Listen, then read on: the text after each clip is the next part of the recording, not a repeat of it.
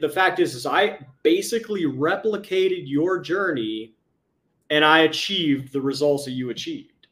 So there's a blueprint, right? And you put that blueprint out there. You've helped me achieve something I thought was never achievable, Joe. So I can't thank you enough. Brad, it's so good to have you here, man. Hey, great to be here, Joe. It's good to see you here on the live. Man, it's excellent to see you. It's nice to meet you again, and also for the first time, be able to meet your bicep vein. Yeah, it's been a journey for sure, but hey, this is all digital weight right here, so I'm living proof. In order to be the best version of yourself, one thing that you can't overlook is your recovery.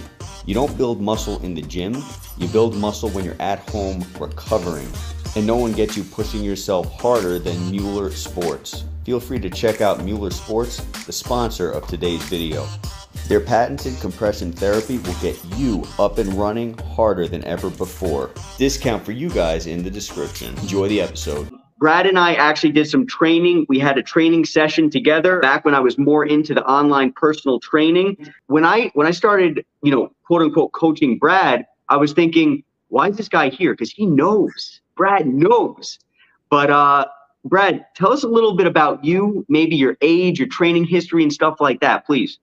Yeah, appreciate that. So I'm 45 and been training for, gosh, probably 20 years, pretty intensely. I've always been that guy who would get up at 3:30 and run over to the gym down the road and get my training in. It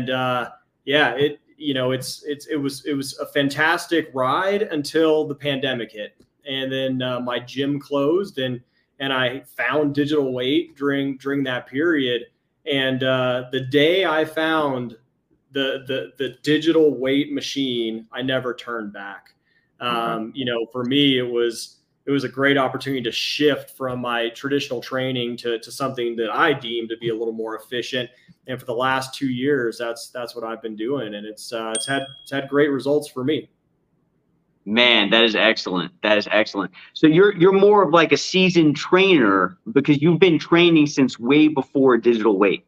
Yeah, absolutely. I think that the key is my intensity of training has increased significantly in the past couple of years, and I think really access is the key, the convenience of it. And before, getting up at 3:30, there were days where I had an excuse. I don't want to get up and get in the car. I've got a long day ahead.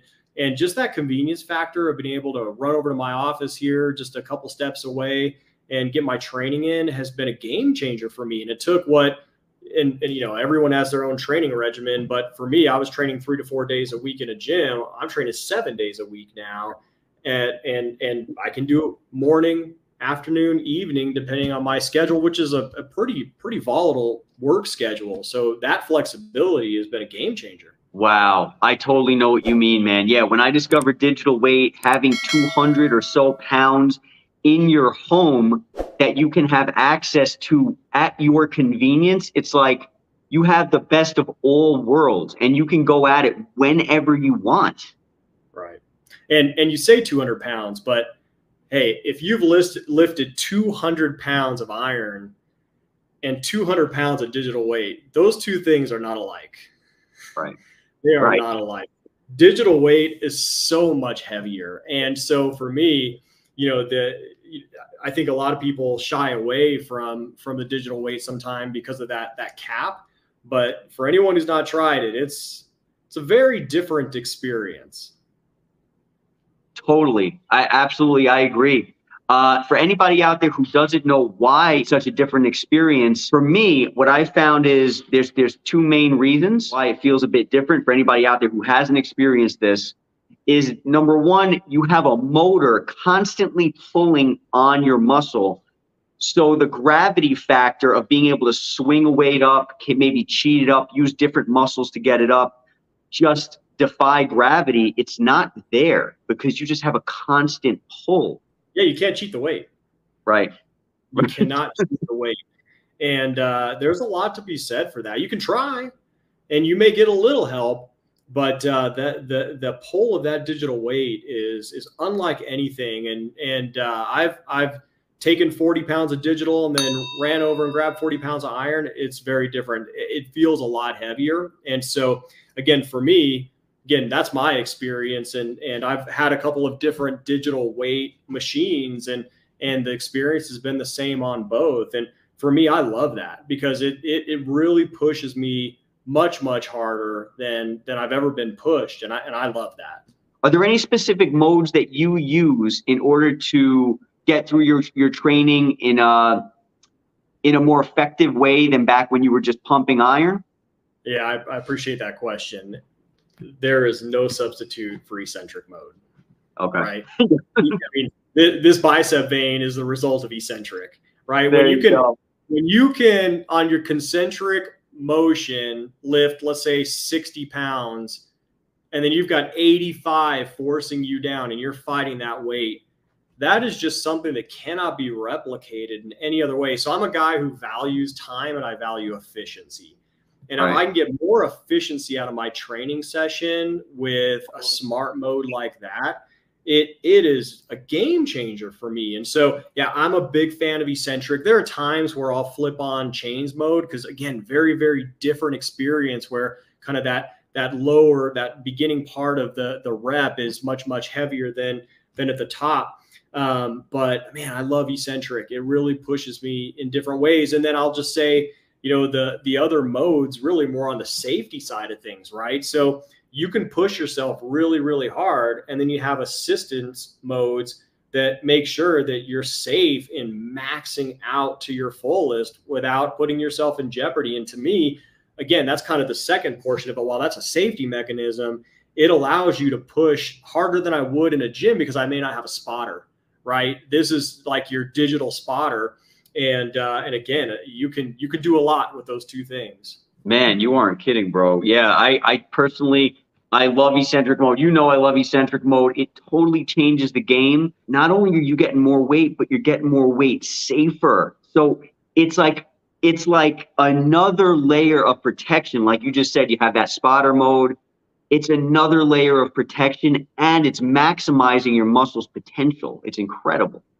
Yeah, the pump you get from that is unlike anything. And the great thing is it works for every exercise. I mean, I turn it on for everything, whether it's a closed grip, tricep bench or bench press or curls, everything. It is phenomenal. And again, it just taxes your body in unique ways. So yeah, that's how I get the most use out of it, the most efficiency. And there's probably not a single set that I do that doesn't have eccentric as part of it in some way, shape, or form. Yeah, same with me. Very rarely will I touch chains mode, but chains mode is like a very niche kind of a mode. It would be great for you guys out there if you're looking to train for power or something along those lines. It's going to help condition your muscles in a completely different way. It's excellent for people who are maybe in sports or power lifters. Of course, this machine, it's not going to be probably enough for a legitimate power lifter. But for somebody who wants to be able to train accessory movements at home and keep that force and be able to manipulate their muscles for when they get back to the gym, this machine will do it. Yeah, absolutely. And look, there are certain exercises I max out, right? I'll max out deadlift, I'll max out squat. But what I found is if I slow down my rep and I hold that rep, let's say if I'm squatting and I hold it at the bottom for 2 seconds, hey, 200 pounds is a lot. So it depends on how you manage your movement, in my opinion, that you can get a lot more out of 200 pounds even when you are maxing out. And so for me, it's still a continued evolution where I was maxing out on deadlift at 5 reps. I'm now, at 14, 15 reps. And so I'm still continuing to progress because volume, I love volume at the end of the day. It doesn't bother me at all. So yeah, it's not for your power lifter, but for 90% of us out there who aren't in the powerlifting game, you can get super shredded on Speedians and you're going to have a great time doing it. Absolutely right. Like Brad said, for like 90, I would even say like 98% of people, at least in all the people I've ever trained, it's always, I want to build muscle and lose weight. And this machine can help you do both of those things. That's typically what people want. I don't know how to pronounce that name. Forgive me, so I'll call you 73. But is it resistance in both directions? Absolutely, that is the case. On all the modes, you'll have resistance in both directions except for fixed speed. Yes, you'll have different variations of resistance on both ends. And so the one Brad's specifically talking about and the one I specifically love, just like Brad, it's eccentric mode. It's going to give you more weight on the eccentric portion, less weight on the concentric to be able to maximize your muscles' load potential, essentially. Yeah, Art. So the hypertrophy on that is amazing, right? Because as you get towards the end of your sets, you can even drop set and you can lower the weight on that concentric portion when you're, you know, at the end of your ropes and still push it hard on that eccentric rep. And that's really where a lot of the gains come. If you can find a way to max out, and whether it's drop sets or just leveraging the maximum value of that eccentric mode, it really is a game changer that I've never found a way to replicate that. And I've been training a long, long time. It makes it so much easier. I remember back in the day, I would have maybe a buddy bring the weight up for me and then just drop it in my hands. But that's like, I mean, you got to have someone else there. It's a whole nother world when you can just do it at the touch of a button. It's completely amazing. Yeah. The great thing is too, is because all of my workouts are custom. I hardly use anything in the library. It's just not, again, I know what I need to train to be successful. And you can build all of that into your custom program where it's, you know, set one, I'm, you know, doing 10 reps at this weight, and then it's 8, 7, 6, whatever it may be. You're counting down and increasing the weight. And so you can build all of that in to replicate what you might do in the gym if you're drop setting, you know, curls or something to that effect. So yeah, it's pretty flexible. Really flexible. Yeah. And like you said in the beginning, you are a perfect example of how having a machine at your leisure, I mean, how it can completely change the way you look physically and mentally too. I mean, bro, I can't even believe how cut up you are right now. It's insane. It's insane. From the last time I saw you? Since the last time you saw me, I've dropped 50 pounds, right? But the thing is I've been training a long time, but you got to lock in that diet, right? And that's the key is, you know, once I cracked the code on that piece, combined with a 7-day regimen, you know, it was actually pretty easy. It was actually pretty easy. And I'm not eating chicken and rice every day, right? I'm eating really good food. And it's just managing it more meticulously plus the training. So I do think that convenience factor is great. And then, you know, the ability to, let's say, you know, I still get up at 3:30 and work out, but I may get that workout in, and then at noon, I may just get some additional training in to hit a particular body part that I feel like is lagging or I want to do a little focus on. And it's simple. I can just knock out, you know, 6 or 7 sets and I'm done. I could never do that before because my training session was done. And just the flexibility of the Speedience has been amazing for me in that regard. Your ultimate high comes from being in the zone. You're here to play a strong game, letting nothing stand in your way or hold you back. You know the pain you feel today is the strength you'll find tomorrow. And having the support you need to get through the daily grind is what makes the difference in how strong you finish. Because being the best matters. Build and sport. Made for life. Mueller. That squat belt. That helps, man.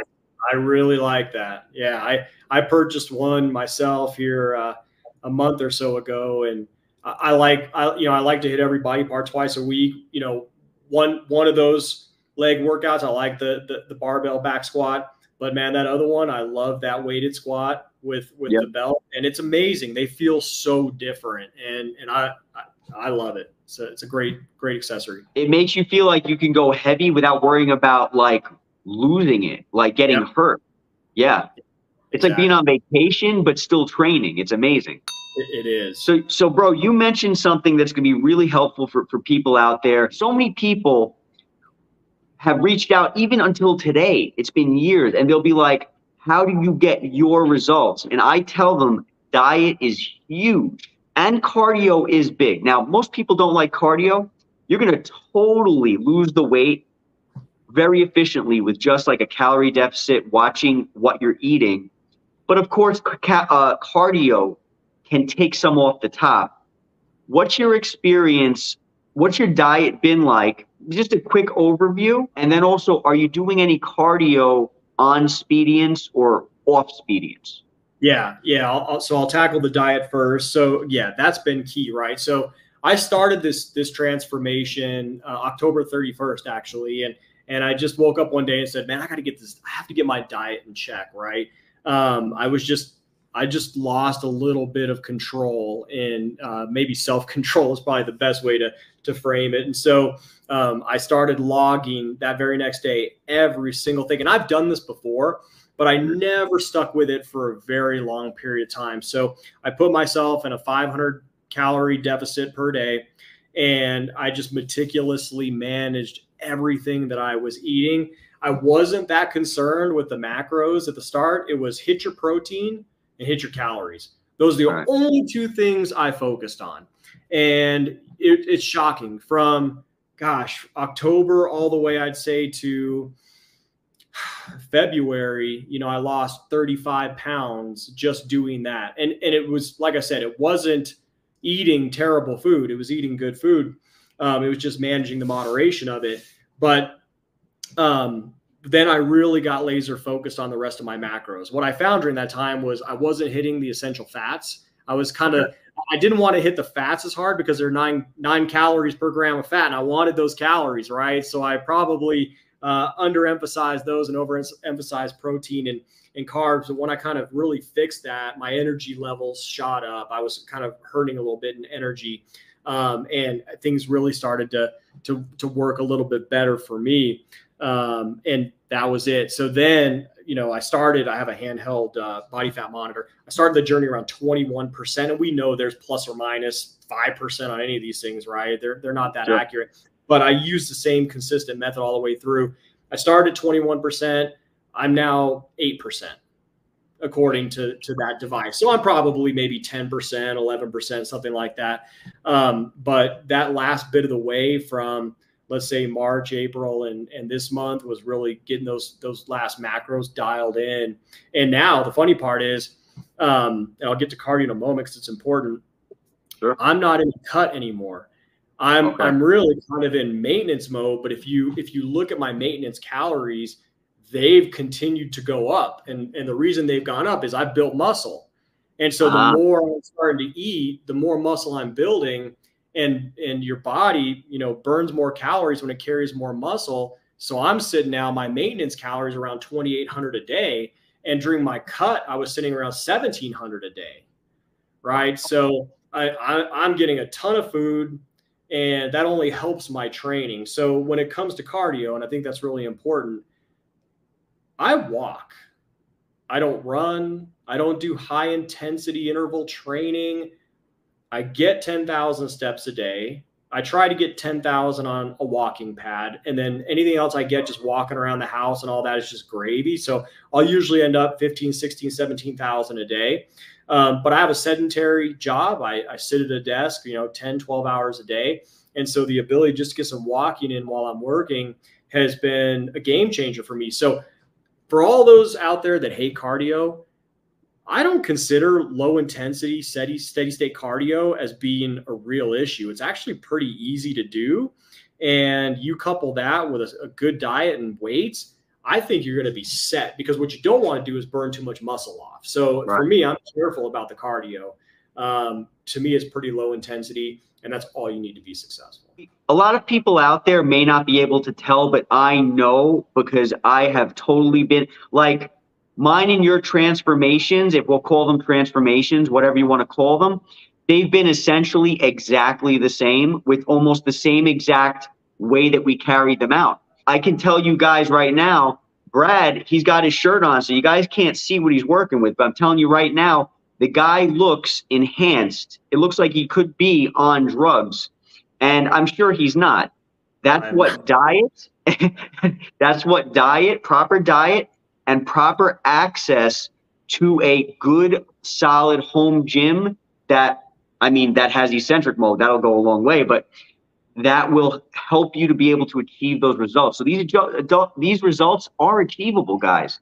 This is perfect evidence of it being done in real life. That's right. And I emulated your journey, Joe. You know, when I started my digital journey, I caught onto your channel and I got the stepper you got, I got the walking pad you got. And the fact is I basically replicated your journey and I achieved the results that you achieved.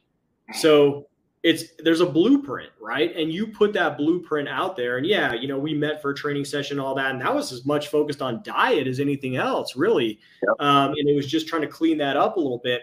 But it's absolutely, that blueprint's out there. And I've actually shared my blueprint, which is effectively your blueprint, with multiple colleagues, and they've lost 20, 30, 40 pounds. And so it works. This works. You don't have to have a digital gym. What you need is you need discipline and you need accountability, right? Accountability for what you eat, accountability for getting your steps in, accountability for your strength training. And you do those things. And if you want it, you're going to get it. Man, I couldn't put it in a better way. I just want to let you know, you made my entire month by knowing that I was able to help in some way, shape, or form.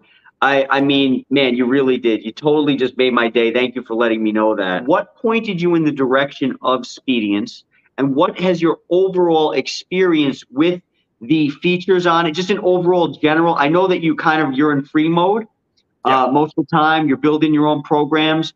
But if you've delved into any of the training that it has, what's your overall thoughts on Speedience? Where did you hear about it and so forth? Yeah, I love Speedience. So I heard about it watching one of your lives. So I got it on the kind of the Black Friday, Thanksgiving sale. And I loved the portability of the machine. So my other digital equipment is not portable. And it's in my garage where, you know, there are certain times of the year where it's just not the ideal place to train.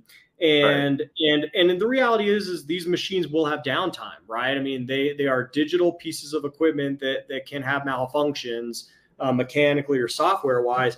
And I don't ever want to go back to a gym. That's how good my experience has been. So when I saw the Speedience, I said, wow, it's an amazing machine. It's very different than the machine I currently have. I loved, obviously, the pricing, and I loved the fact that I don't have to pay for a subscription. That's important because I don't think I could manage 2 subscriptions. The fact that I now have the ability to use this, and I love the ring, and I love some of the features on it. To me, it was just an amazing looking machine, and the fact that when you get it, and for those of you who've done your research, you get the box, you open the box, you plug it in, and you work out. I mean, you're literally working out in 5 minutes from the moment you get this machine. And that, to me, that's pretty exceptional. So that's been my experience. The quality has been fantastic. The movement is so unique in the way it feels, the tension on it. And I love it. So yeah, it's been a wonderful experience. And what I want to say also before time runs out is the folks over at Speedience are amazing. They are engaged. They're listening. When the Speedience community is amazing as a whole, but when you have a feature suggestion, they don't just pile that or file it away in a cabinet somewhere. You're likely going to see that feature come to fruition, and you're not going to wait 2 years. You might wait 2 months. And that's a pretty remarkable product and company who's listening to their customer base and making constant changes. For me, it's exciting to turn it on every day and see what's changed, because that's how often software updates are coming out, right? And I kind of get geeked out on that. But yeah, it's been fun. That is awesome. I'm so glad you brought that up, man, because that's been my experience too. They seem to care about their customers. They're not just looking to make money. They're taking suggestions seriously. They're constantly updating stuff on that machine, tweaking things, adding big or little, different options. It's incredible to see that they seem to be excited about the product and excited to help people every day. it's been a very unique experience being an Expedience customer. And, you know, even if something doesn't work right, they will fix it. And, you know, just a recent example, my ring wasn't being as responsive as it should be. I contacted them. They sent me a new one in a week. You know, they are top notch on customer service. And that's one thing I care deeply about when I'm, you know, because this is not a cheap product. I mean, you're spending a lot of money for this and you want reliability. I think there's a lot of fear from the consumers out there about the longevity of a digital product or digital companies, right? Because there's so much volatility. But I can only tell you, I've had an amazing experience so far, and they listen and they respond, and yeah, I can't ask for more. I am so grateful to know that this machine's been good, that any advice that I've ever given on the channel or in person has been good. I'm just so grateful. I mean, I can't even, guys, I just want to say, hearing this stuff makes all of the time that I've been on YouTube worth it. And Brad, you just made my night, man.